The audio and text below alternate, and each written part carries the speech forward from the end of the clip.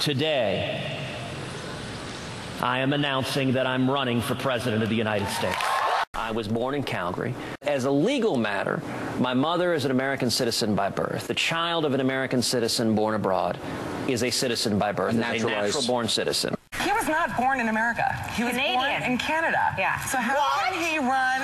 It's going to be the least of his problems. I'm a Ted Cruz birther. Yes. I want to see the birth. For you to say, as a Republican, that him not being born in this country is the least of his problem is insane. Insane. I love you, darling, but with the birthers and all of that stuff, they made it a huge issue. I don't know where he was born. It has come up before for this very reason, because, you know, he's one of the people who said, well, he should have president. Well, hon,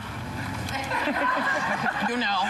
Whoopi wants to see your birth certificate. I do. I want to see your birth certificate. Let me ask you something. In the past, you've kind of gone after the President of the United States about his citizenship. Ted Cruz had dual citizenship with Canada. In fact, he was born in Canada. Thoughts?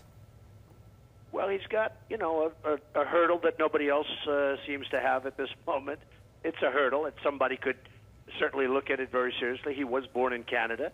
If you know, and when we all studied our history lessons, you're supposed to be born in this country, so I just don't know how the courts would rule on it. But it's an additional hurdle that he has that nobody else seems to have.